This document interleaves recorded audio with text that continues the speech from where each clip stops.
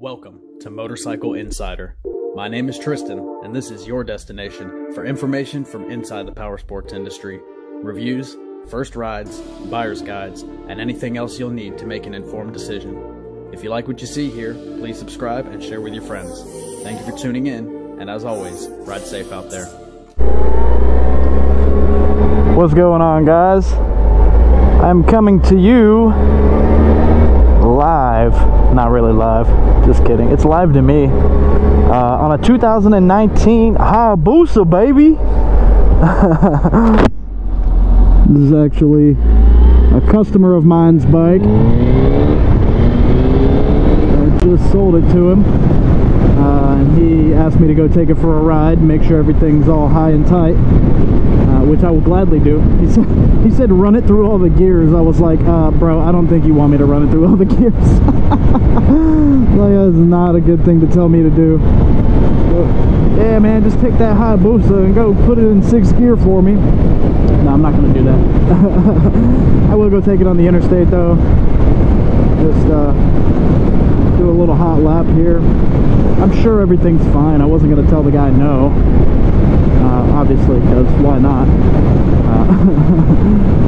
Yeah, I mean, it's a pretty brand new bike. I mean, there's like 600 miles on it, or 800 miles on it, 821. The guy that traded it in did the break-in service, so it's really just a brand new bike that's been broken in already. So that's kind of nice. Guy's getting that was a little jumpy. Guy's getting a good buy for sure, for sure. I honestly, Hayabusas get a lot of hate, but I do like the way they ride. I mean, a lot of power too. You definitely can't hate that. Gotta love it. A little down on technology though. That's my only thing. You know, a bike at this price point, you know, I'm expecting a whole slew of rider aids. I want an IMU. I want a quick shifter. Quick shifter's the biggest thing. You know, I've ridden a lot of big powerful bikes that don't have it, and I've ridden a lot that do have it, and good lord, I mean, that is something that is really good to have, because it just makes your life a lot easier when you're banging up through the gears. I mean, you're always going to get a good pull, and especially on something like this that people are going to be drag racing probably. That's definitely a really good thing to have. But really no complaints about this bike. I mean, other than the obvious, it's got a really long wheelbase. It's a pretty big bike, pretty heavy, you know, for a sport bike, right? You know, by overall standards, it's obviously not as heavy as a Goldwing. It's not as heavy as a Harley, you know, Street Glide, something like that, right? Pretty heavy by sport bike standards. I think we're somewhere in the high 5s. I could be wrong. I haven't looked. You know, your R1, you know, 1000cc Super Sport in the low 4s. You know, some big power bikes are even a little into the 3s. Your typical leader bike is not, though.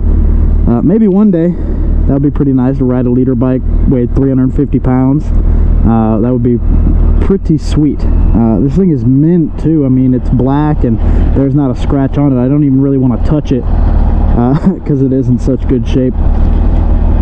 I'd hate to be the one that scratches it. And I'm definitely going to take it easy here, guys, because not only is this not my bike, but it's my deal. So if I dump this bike, that's really going to cost me money, because then I lose the deal and I have to pay to fix it. So let's not even speak that into existence. We're going to take it easy. I will do a little pull. Little pull, though, emphasis on little. I mean, for a Hayabusa, a little pull is still pretty fast. But we're going to try to keep it under wraps.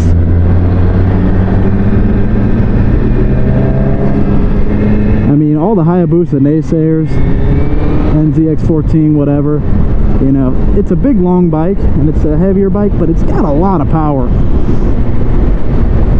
So, you know, it moves its weight, and it is a nimble bike, especially for what it is. I mean, you know, I'm having no problem leaning this thing over. I mean, it's like, look at that. I'm flicking the heck out of this thing, and that's still pretty easy. It's obviously not as responsive as a regular Super Sport would be, and it's really not that it's a response issue. It's a wheelbase thing, you know. So It really just all has to do with the wheelbase.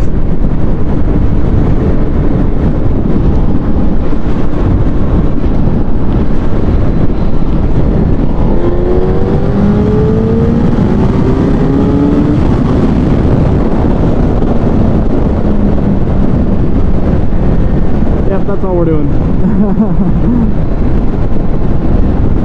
Not a whole lot down low, obviously because it's an inline 4, but definitely you feel it starting to pull more and more the higher you get in the rev range. I actually can put it in 6th gear on the highway.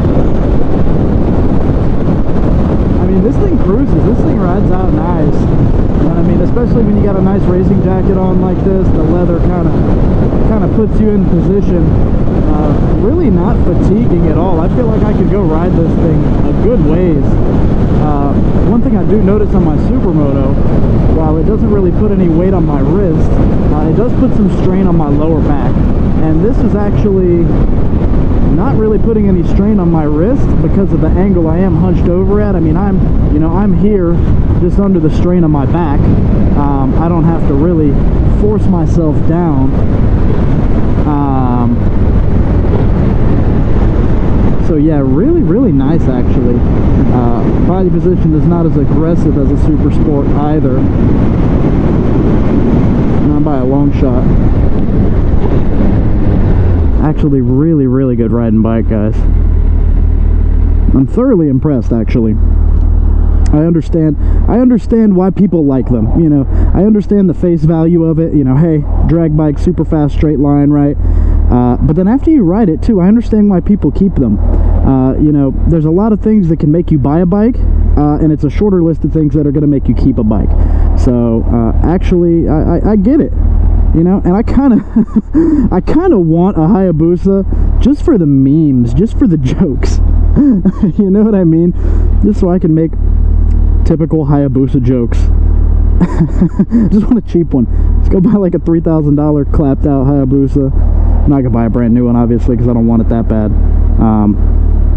But yeah, really good all-around bike. I can see doing a lot of distance on this. I mean, I feel like a ride from here to Daytona or here to Tampa would really not be a big deal. The body position is actually very comfortable. You have to be used to a Super Sport ergonomic because that's the closest thing you can equate it to. But a lot more relaxed. Bars are a little higher. Seats not, you know, quite so high. Your knees are crunched up a little bit, right? Not a lot of leg room, but that's to be expected on something, you know, like this. But yeah, I'm actually really impressed with this bike. It's not bad at all. I'd like to go ride it for some distance, but I'm not gonna go put a bunch of miles on it. And it is a work day. I'm at work right now. This is my job, guys. Welcome to my office. Oh man, gotta love it. That's how I should start the videos. Hey guys, welcome to my office. We're here. My office today is a 2019 Hayabusa GSX1300R. Yeah, that's how it goes. I'm thinking GSX-S because we have a 1000S model at the shop. The naked Gixxer, for lack of a better term. But yeah, this thing puts right along. I mean, that's a 4th gear roll-on going really slow. And that actually got me moving pretty quick. Not bad. A lot of Super Sport inline 4 type motorcycles really just fail to impress me a lot of times. Because I'm about the torque. I'm about the 0 to 60. I'm about the light. The top speed thing, I'm over that. I don't know if I grew out of it or if maybe I just got a little smarter. But doing, you know, 200 down the highway doesn't really do anything for me.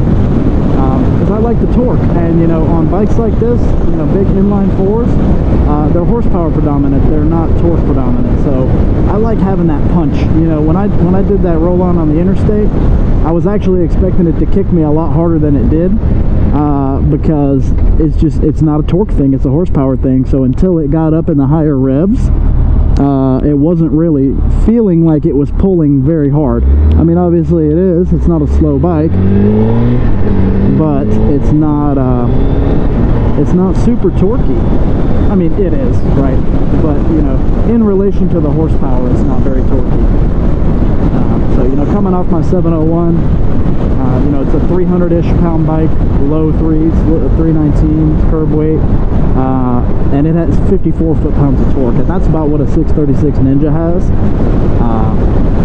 So I'm used to kicking the pants, you know, single-cylinder torque, and when it doesn't do that for me, I go, man, why is this thing so slow?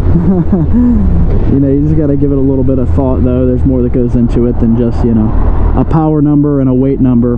Power to weight ratio is a big part of things, but the characteristic of your engine is huge as well. So, you know, something like this that's top end, if I would have downshifted and rolled on in second, we would have been probably doing a wheelie, and that's not something I want to do on this bike. So yeah. You can, trust me, you can. I've had a ZX14 come up on me in third gear, and it was actually really easy. So I was really impressed with the ZX14 too. Same type of bike, same type of thing, you know, horsepower predominant, big displacement inline 4, long wheelbase, and it felt the same way that this did as far as handling goes. I'd have to do them side by side, you know, in the same day to really give you a comparison between the two. Obviously the ZX14 is faster. The bike that dethroned the Hayabusa is the fastest production motorcycle, and then, you know, Cowie kind of dethroned themselves with the H2. They one-upped themselves, but yeah, 2019 Hayabusa. Can't really think of much more to say other than, you know, it's not what people make it out to be. It's not what the naysayers make it out to be. It is actually a really, really good bike. Now, I think it's due for an update. Stupid square mirrors, you know, analog tachometer, which I do like that. I don't dislike it, but in the era of TFT displays on motorcycles and touchscreens and things like that, it needs an update. Styling, you know, if it ain't broke, don't fix it. I get that, but it could use some sharper lines. A little too round for my liking. You can see they kind of sharpened up the Gen 2 from the Gen 1, but I'm waiting on the Gen 3 Busa. Where's it at, Suzuki? Give me that Busa Gen 3 with some sharp lines, maybe 1400cc. Give Cowie a run for their money. I'd like to see that. But yeah, overall, really good riding bike. I'm actually really, really impressed with it. I mean, the flickability is actually phenomenal considering the weight and the wheelbase.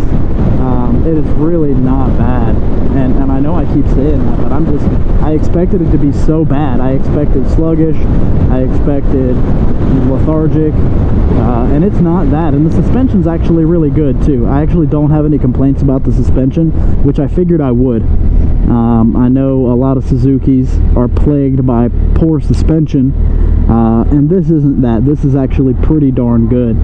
And man, I look cool in that reflection, I tell you what. But wow, impressive. It's kind of hot today, guys. I'm slowly regretting the leather jacket.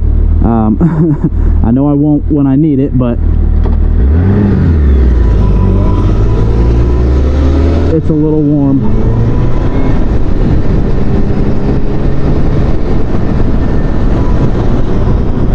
Your Isuzu Rodeo sounds like crap.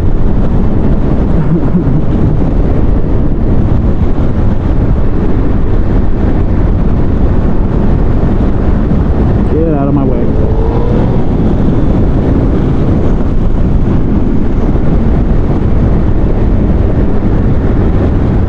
Get a move on, let's go.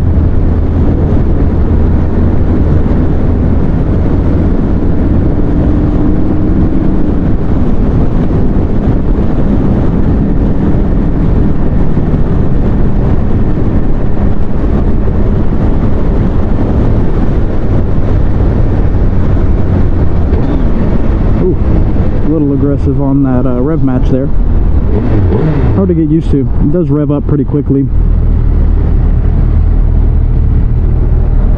I do really like this bike, actually. Definitely wouldn't get it in black. It looks super hot, all murdered out, but leather jacket, helmet, leather shoes, and a black bike. Florida summer. I'm afraid I'm out on that one, folks.